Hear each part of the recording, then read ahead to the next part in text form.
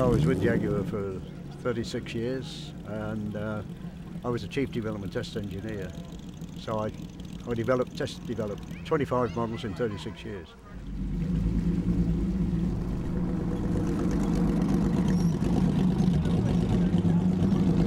It was always in the 50s, 60s in my day, 14 people in a team, and we all got on well together in that team, and everyone in that team was an expert in his field. Bob Knight was suspension, Malcolm Say, beautiful aerodynamist, and that team ourselves, once they built the car, gave it me, then I developed it into, make it into a car, either for production or for racing, you know. And we were so far in front of all the other people. I mean, we were the first with the disc brake. I developed the disc brake with Dunlop, 1952. So we was always just one way ahead, which gave Jaguar that formidable point of being ahead of everybody else, you know.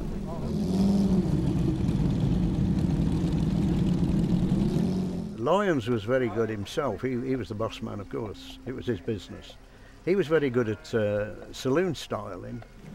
Didn't do drawings. He got a complete body in the shop, in the experimental shop. And even at night, 6 o'clock, 7 o'clock, he'd come down with that body and he'd start drawing chalk lines, shaping the bonnet, different. And then he'd talk to one or two and say, "What do you think?" You know. And then we'd generally give our opinion. No, we don't like it or something. Until we all got, the team got it right, all accepted it, you know, and so it went from there, you know.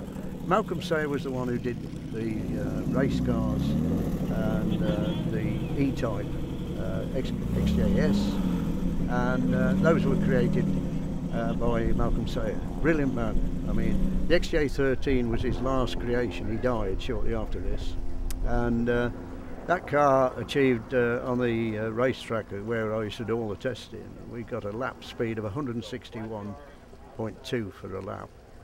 That was a record. Then later on I rolled it. We had a wheel collapse on the rear, and I hit the banking. Of course I used to be on these high bankings. I hit the banking, rolled it down. We did nose and tail rolls, side rolls, finished up luckily on the 3 wheels. And I looked up at the sky and got out and said, "I got I'm here, you know, still around." The joke was, I finished up in the field, got out the car, walked back on the track, and 2 cars were coming down the track. One with the film people in, and one with my 2 guys who were mechanics.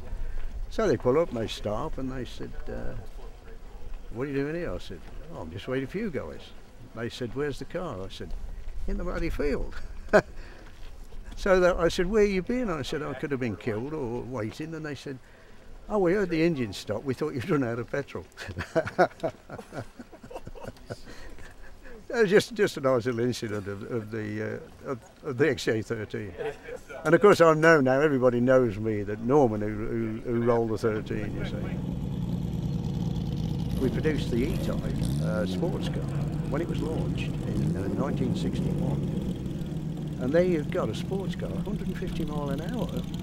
Nobody was making a car to sell to the public.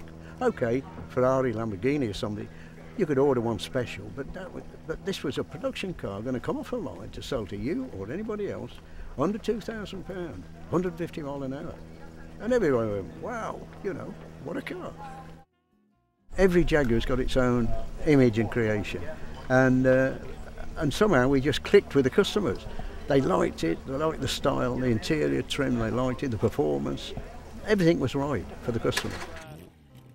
Jaguar for bringing these 12 wonderful XKSSs. Every one I look at, I think, well, I know something went wrong with that one, you know, we had to put it right.